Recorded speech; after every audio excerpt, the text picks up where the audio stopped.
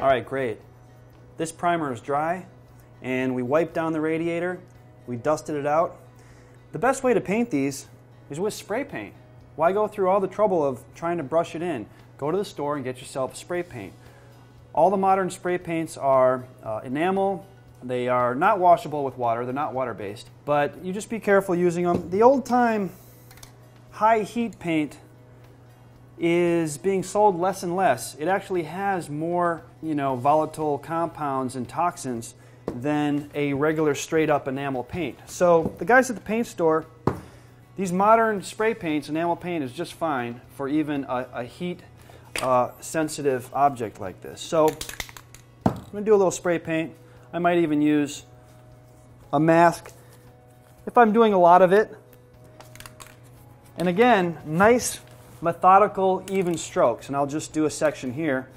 And we chose silver. As you can see, a sample here. We chose a silver for this radiator. All right, we're going to do a little on the top, the inside.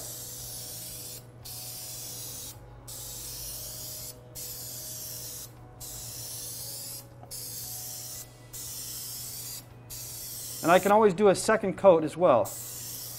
And now the inside here.